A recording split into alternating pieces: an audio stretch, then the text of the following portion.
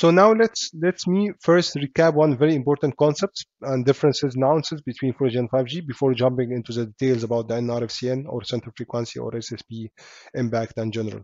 So as you can remember, if you remember, in the 4G, you have assume this is your bandwidth. You have this is complete bandwidth.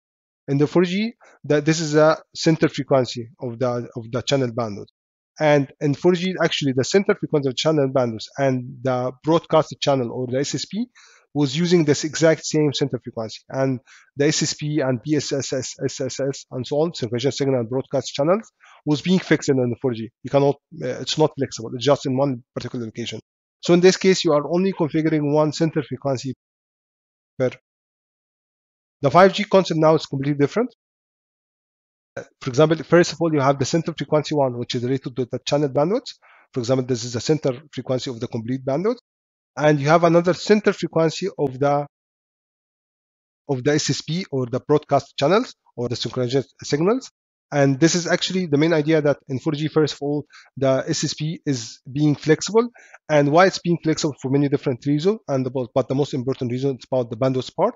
In case you would like to have a different bandwidth part in your network, so you will need to have a different center frequencies of the synchronization signals. So for example, here in this case, you have in this particular cell, you need to define two different center frequencies. One for the channel bandwidth and one for the SSP block or the broadcast and SSP BSSS synchronization signal. All the mobility is mainly happening through the SSP. So this is also having more other considerations we need to check. So this is just a summary. And the second important part about the 5G that the location of the SSP or the synchronization signals are broadcast is flexible. You can define it anywhere. For example, at the end of the band. For example, you can even move it to the center of the band, or you can even configure it at the start of the band. But just as a summary, you would like to configure two different center frequencies. So now let's move to the details about that part. We covered in more details about, in general, how to calculate and what kind of differences we have in 5G. So actually here for that part, I would just like to explain for you how we can calculate the center frequency in general in the 5G. And as I mentioned, we have two different center frequencies, one for the SSP as shown in this figure. Here, this is the frequency, and one center frequency for the complete channel bandwidth here. And there is two different methods to configure the center frequency of the SSP. It can be even through something called GSCN, which is standard for Global Synchronization Channel Number. And this is actually, it's being introduced, we call it synchronization raster in general. This is being introduced in the 5G because, as you know, the 5G will having a huge bandwidth. So, and every time the user is trying to access, he need to blindly scan until he found the location of the SSP. So, for example, in 4G, it was using fixed, which is 100 kilohertz. The user is searching every 1 kilohertz until he found the location of the synchronization signal broadcast. But in same concept 5G, but as you know, the 5G bandwidth is very big, so the user might take a very long time until he find the SSP location. That's why they have this kind of GSCN. As you can see, the main differences between the NRFCN or the channel raster and synchronization raster, that this is how the user is being scanned. Actually, synchronization raster having has a relatively low resolution. For example, instead of moving each 100 kilohertz, the users can move or make the scan each 1.2 megahertz. And this means the SSP locations at fixed location. For example, each band ranges will having a different, as you can see, scanning span or frequency span. For example, here it's moving every 1.2 megahertz or even 1.44 megahertz or even 70.2.7 megahertz. So actually, this is the main idea about the why the 5G introduced GSC in general. And non-standalone, you can either configure the SSP center frequency using GSCN or using this NRFCN, which is both of them having a different frequency, but they are equivalent to each other. But the recommendation in general to start directly with GSCN because GSCN can work with both non-standalone and standalone. So in case if you're moving now, you're having a non-standalone and you started for configuring this one using the old way around, which is the NRFCN. In this case, once you are moving to standalone network, you need to again to change the configuration from NRFCN to GSCN. So just to save time, just from the beginning, make it based on GSCN. So now let's explain how we can make the calculation about the SSP, and I have a detailed video about SSP. You can look into this video in case you would like to find more details about it. So actually, as you can see here, we have two different methods to calculate the center frequency in general, especially for the SSP. The first one on the left here, which is NRFCN or RFCN calculation, and this is a straightforward and very easy one. For example, this is the formula NRFCN. You have the first one, the offset, and then the frequency range, and the frequency offset, and delta F global. This is the formula. So if, for example, assume now you have your frequency range is falling between this, you have three ranges, falling between 0 to 3000. Assume now your center frequency, proposed center frequency, which is this one, F reference or F ref, this one is 2530. So this means your global will be 5. This means your offset here with this one, frequency offset, and this one will be both of them with 0. So if you just apply the formula here, this will give you the NRFCN, which is being calculated. This will be your NRFCN, which is being used to configure for the SSP. This is in case if you would like, for example, to use an NRFCN method. For this one, it's kind of complicated, but still we'll go through the Excel file, Excel tool, which you have it for the planning point of view. Also, there is different tools and links in the internet. I also dropped some of them in the video description. You can look into it in case you would like to calculate directly. So also the same concept for the GSCN calculation. It's having three different formulas because each frequency range will have a different formula. As you can see here, there is something called N factor and M factor. And actually N and M factor was being introduced to, especially for the first frequency range, just to ensure there is the alignment between the subcarrier alignment between the main channel, the channel bandwidth in general, and the central frequency on channel bandwidth, and the SSP block. So it should be usually multiple of 100 kilohertz. The 100 kilohertz should be multiplied by that part just to make the alignment. So, for example, if your frequency range is falling between 0 to 3000, you need to use this formula. As you can see here, the highlighted one, which is N multiplied by 1 2 megahertz plus M multiplied by 50 kilohertz. And this is the GSCN formula. GSCN formula, this is in case if you would like to calculate the frequency as a frequency, megahertz. And if you'd like to calculate the GSCN, it's equal 3 multiplied by N plus M minus 3 divided by 2. So this is a formula. So N, I'm showing you now the exact calculation about that part.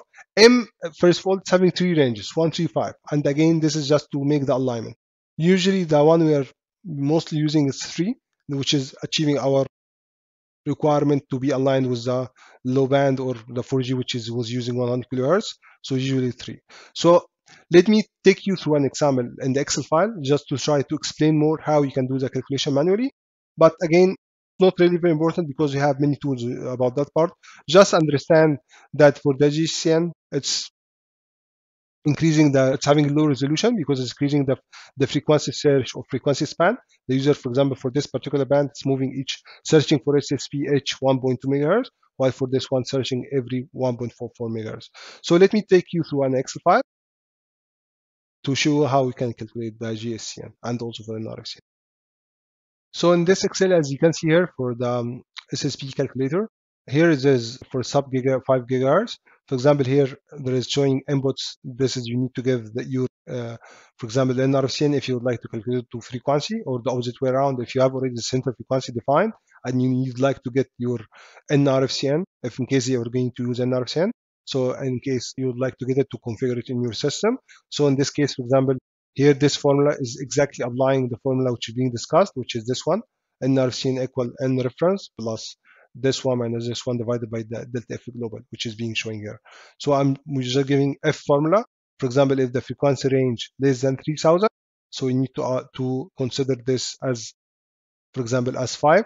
This one as delta F global as 5. Otherwise, it will be, and the other will be 0. And if it's, for example, this one, so we need to consider as 15 and so on.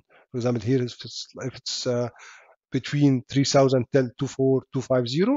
So in this case, you would like to consider this one as delta F global as 15. So in this example, for example, assume now you have your center frequency, you have a frequency range starting from 3000 megahertz till 3.8 megahertz. So this center frequency would be, for example, for this channel bandwidth, you just need this one plus this one divided by 2. So it will be, to convert it to kilohertz, it will be this particular range. And a case also from 3400 to 3500. So this will be center frequency as example. Talk about the channel bandwidth. So this can be any other value depending on your configuration. So if I change this one to 3000, then this one, it will give you the RFCN and RFCN which you need to configure in your network. The same concept for the SSP frequency range. For the SSP frequency range, also here, in case you would like to calculate even the GSN, or here, if you would like to calculate, for example, the GSN, this will be using the formula, applying the same formula which here in the Excel file. For this part, you just need to give the inputs manually here, so it give you the formula as well. So let me take you through a detailed part for the SSP definition of frequencies, one by one. For example, just to explain more what it means by N factor and M factor. Assume now here our formula, right? For here I'm using for the N78 band, which is starting, for example, from 3000. Okay, this is the frequency. So this is the start of the band, which is 3000. Assume your band is starting from 3000 till, for example, end of this one till the maximum. Because as you know that in general, the frequency range, this one starting from 3000 till 24250. So the first N will be starting from the N variable. Will start from 0, right? From 3000 till the end, till you reach into the 24250. As you go down here, 24250, this one. And here, as you know, that the frequency location or SSP location will be moving each 1.4 megahertz. For example, here you can see this is adding up 1.4 megahertz. This is the SSP frequency location. Then again, it will add another 1.4 megahertz, and again 1.44 megahertz. So it's in the fixed location, but the user scan each 1.44. So this is how you can understand the frequency range as well. For the GSN in general, this is a very easy formula. It's just, as you can see, GSN equals 7499 plus N. So you just, this one, you make this one 7499, this fixed value, plus the N value. N value is here is 0. For example, your GSN will be this part. And the same for this area, which is, for example, you are making 7499, which is here, plus this 19. So this is how you can calculate it. So this is straightforward. So for the more complicated, it's about, for example, assuming that you have 2.6 band here, for example.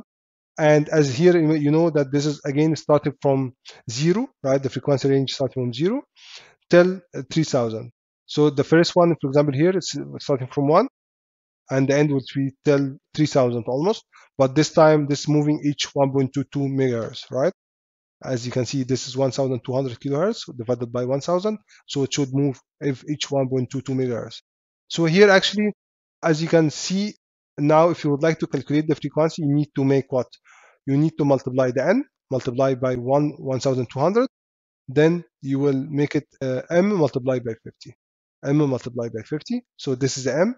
Here, M, I assume 3 values for M, M1, M2, M3, and M5. So you're calculating for two different, the M, and also the same here. Then the last one would be about the GSN, how to calculate the GSN. GSN, simple way around, just the 3 multiplied by N. So this one multiplied 3 multiplied by N, which is 2, for example, here. Then plus M. M here, it can be 1, 2, or 3. 1, 3, or 5.